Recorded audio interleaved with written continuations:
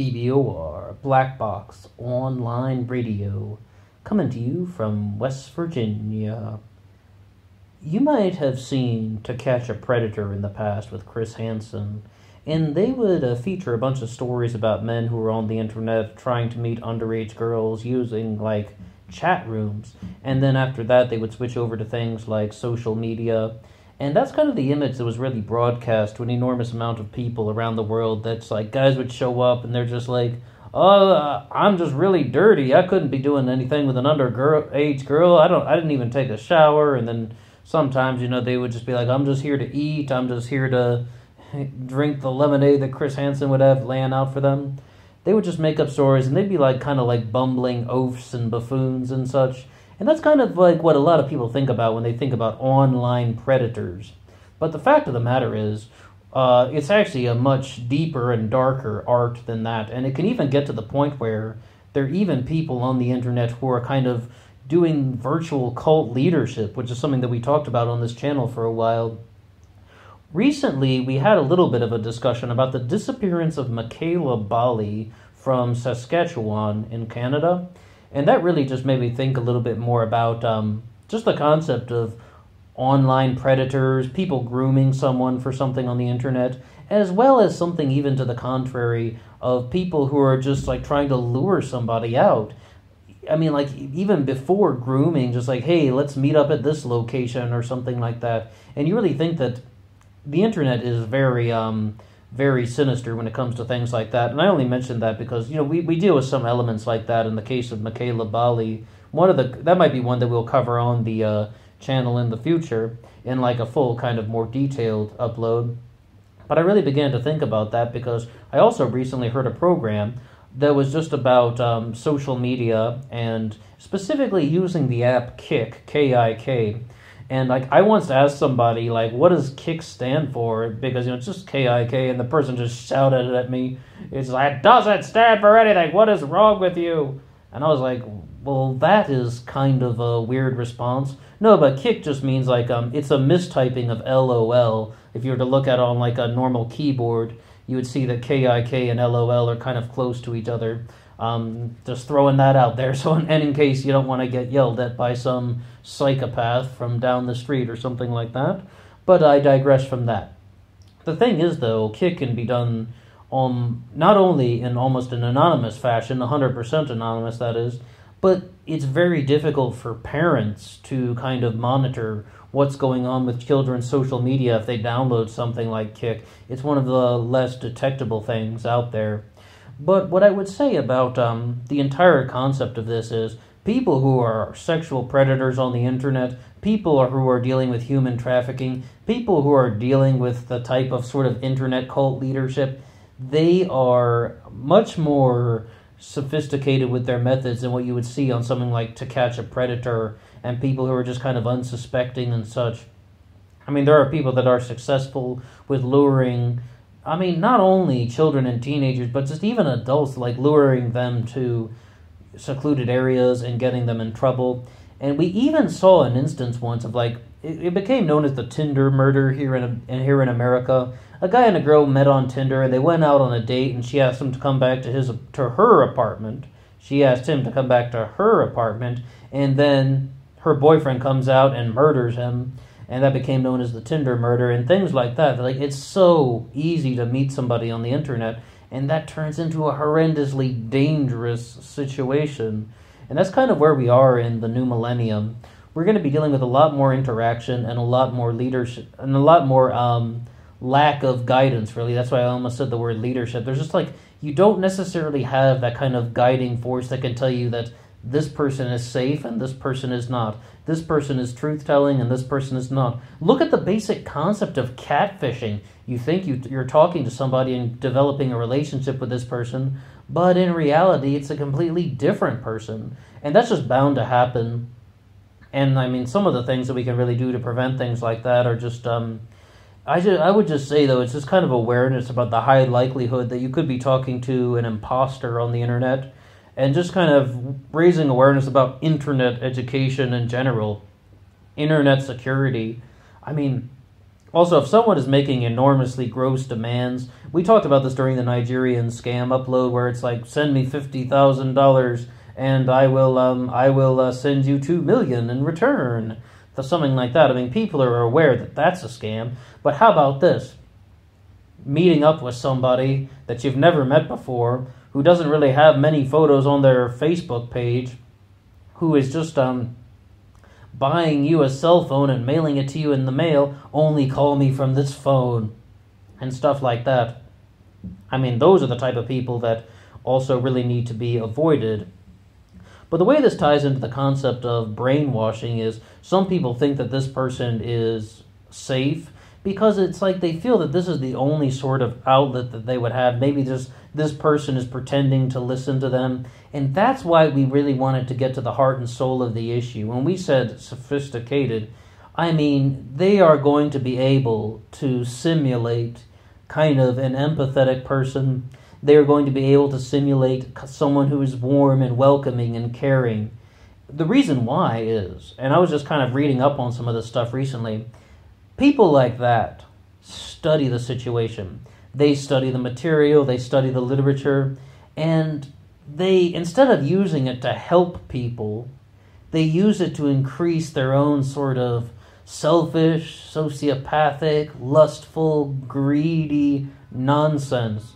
They just use it to enhance their own greed and power. That's kind of what they do when they learn about things. Even if it's just through like learned experiences with other human beings, they use their abilities for evil. And it's not just a bunch of bumbling buffoons that you're going to be seeing. These people are just going to be just like very good at masquerading, and to the point where they make other people think that they actually care about them and that you can trust this person and you can feel good with them.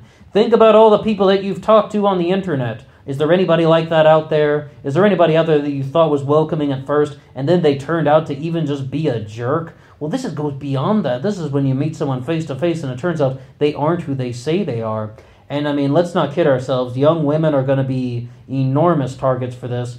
To an extent, young men and children all across the spectrum, anyone under the age of 18, children, teenagers, male or female, absolutely is going to be all across the spectrum. Mostly because we're going to be, if we're going to be dealing with something like human trafficking and human smuggling, those things affect men and boys as well. And by men and boys, we're talking about children, adolescents, teenagers. Those things are all very real. To kind of pivot in the conversation, we talked a little bit about the concept of cult leadership on this channel for a while, and recently we did an upload on Stefan Molyneux called Stefan Molyneux Genius or Fraud, where we were kind of having a discussion about his material. But this also relates to the concept of kind of conditioning people and grooming people on the internet and using social media to do so.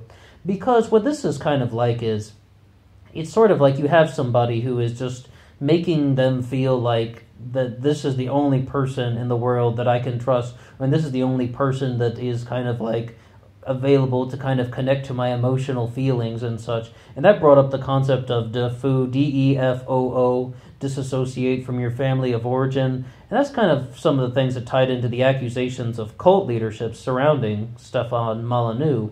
And he was just kind of telling people that if your friends and family do not agree with your worldview, then you should disassociate from them. And it's just sort of like, listening to some more of his stuff recently, not even about like parents and such, but just about people who are dealing with relationships. It's like online therapy almost.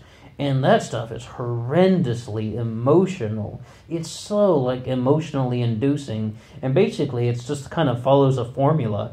Get a person to talk about their most emotional and painful experiences and then tell them, oh, you're emotional and you feel pain. Well, I mean, it's just, you could say that to anybody. But the thing that I noticed, though, with that particular example, and I sort of see this from a few other things that are very similar on YouTube, is that it's just like the concept of gaslighting.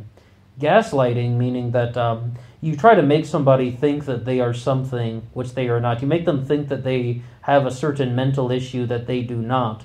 And then like you don't accept anything to the contrary. It's this type of dominance and submission dynamic where it's like, no, don't you say anything to the contrary. I told you, you're in pain, you're broken, you're shattered, you have no self-esteem, your life's a mess.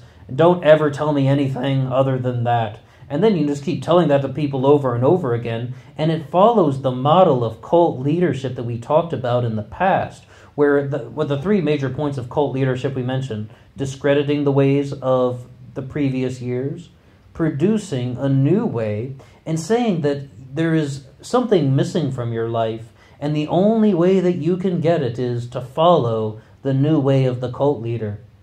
And this is often done with, in the past it was kind of done with producing a new book, but now on the internet, as you see, this can be done through like even just spreading a new set of ideas, like that disassociating from the family of origin stuff we mentioned.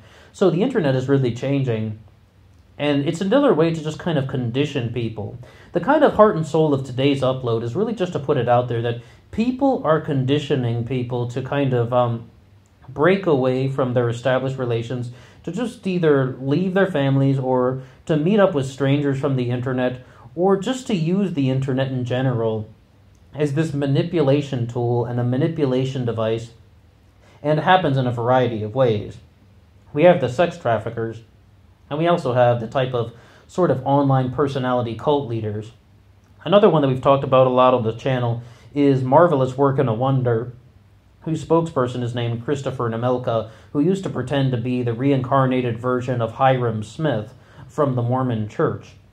Now, that was also something very similar to what we described to the things about Stefan Molyneux, but it's also about just the concept of this person is creating a new pathway for people to follow, saying that everything in the past is wrong and it's not what you think it is, and the only way to get anything in life is to follow the new pathway, and you cannot challenge any of it. That's exactly the stuff that I heard from Stefan Molyneux. Don't ever tell me anything to the contrary. Christopher Nemelka says the same stuff, and that's when things really start to get into online cults, when people are saying, do not challenge me. And it's way beyond the internet. People do that offline. This is just, we're talking about this on the internet because when you do it offline, you're talking to one person, two people, three people. On the internet, you could be reaching millions. Thankfully, Christopher Nemelka never got that famous, but Stefan Molyneux has a large following. Since I did my most recent upload on him, he's gained like 7,000 subscribers. I was just looking at that today, doing a YouTube search.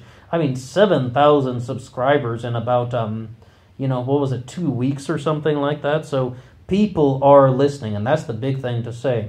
So the fact of the matter is, people are using the internet to manipulate people and brainwash people in a certain way.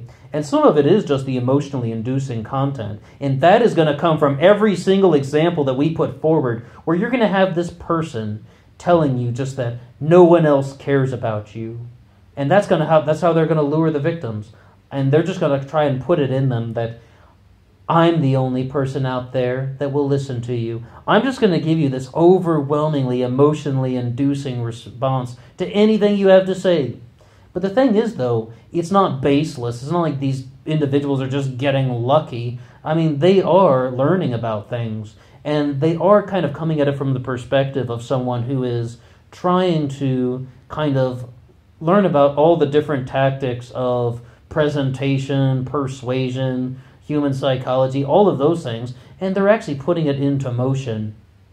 And it's like, when you see the stuff like Michaela Bali disappearing, no one really knows what happened, but it's most likely she met up with some guy from the internet.